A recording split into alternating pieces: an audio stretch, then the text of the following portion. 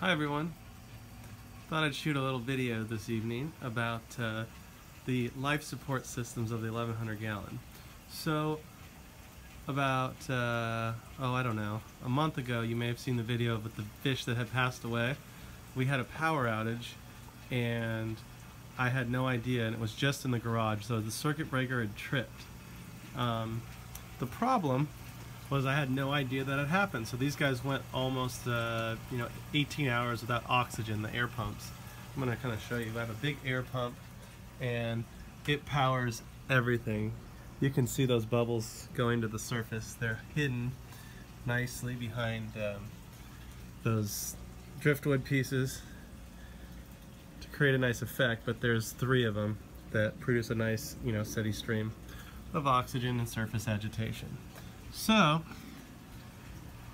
I needed to figure out some solutions. So here's what I've done. Here's my little control station right here, and you'll see those are my main pumps there, and there's this little box called Level Sense Pro, and I'm going to get to that in a minute, but basically it's a device that's connected to the power and it's wireless internet. So this is I also added a UPS, Universal Power Supply, which is connected. And what happens is, you can see, let's see right there, that's the plug that goes to the air pump, so it's on battery power if the power shuts off. And, and then this goes to the rest of the stuff, such as the level sense. So I figured this is the main plug for everything. So let's just give this a go right here. I'm going to pull the plug, boom, and here's what you're going to hear. You're going to hear a bunch of things going off. So what's going on is the battery backup has kicked in, and the level sense is going to start to chirp in just a second. And I'll show you, even though all the power is off to the fish tank, including the lights. Let's see if I can get a good picture, because there's some other lights in the garage. The bubbles are still going, all of the air pump's still running on the battery, and typically I did some calculations, and it should run for probably about a couple hours before it runs out of battery power. So while we're waiting, again, I'm waiting for this level sense to kick in, because once the power goes out to it, for more than a couple minutes or so, it realizes, oh, I'm out of power, and it's going to start chirping, and there it goes. So you can see there's like that red alarm. It's going crazy.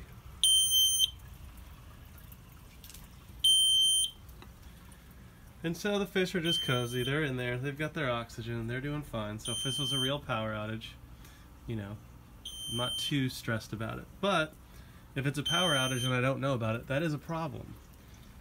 So what I'm waiting for right now is on my phone. We should see, I'm just still waiting. This level sense thing, I can hear it if I'm in the house. It's a really loud alarm. And that's the battery backup.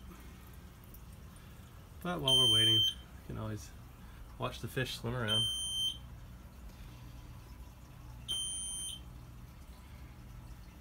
And here we go. So my phone is here with me. I'm actually using another phone. And so I just got a text message. And it says, level sense alarm, fish room has come back online. Oh, that was the last one, the most recent one. From right now, it's saying the fish room has an incoming power failure. So it'll tell me, it'll text me, that's a text message. This device will tell me if the room has no power, which is a very nice feature, especially if I'm not at home. And if I don't pick up my text, which I almost always do, it will also send an email to my email address. It does both. It sends text and it sends email. So I think we've done enough right now.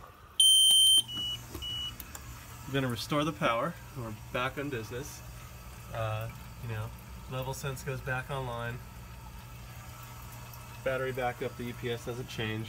Everybody's happy. nothing's really nothing's a big deal. And again, here's my inbox, and you can see that I just got one, that there's been a power failure. Now also the nice feature about this is, and it will come in a minute, but when the power is restored, when the power, I just turn it on, it's going to text me again. It still has to connect to the wireless internet, but once it does that, it's going to come back online. So there's the Bacordi and the NGT and this Bass guy. So these guys are no worse for wear. Everything's good. And here we go. I just got another message. So you saw that one at 5:38 when I shut off the power, and now at a little bit later, alarm has been resolved. So I'm really happy that I got this device, and it's been helpful. I haven't had any power outages recently. There is one other feature well, there's a couple other features. Some of them are for float valves and, you know, power failures and all sorts of stuff. And I don't know if you can see it, it's very dark, but this this white cord right here, it runs down to the ground, and there's actually a water sensor. So if the sumps overflow or it gets too wet, it's also going to send me an alarm that says that, you know, the water has been detected. So I think the thing costs about 150 bucks on Amazon, and so far so good. I really like it, and I'm really hoping that I can avoid losing any fish due to something out of my control, like a power outage or anything like that. So thanks for watching my video.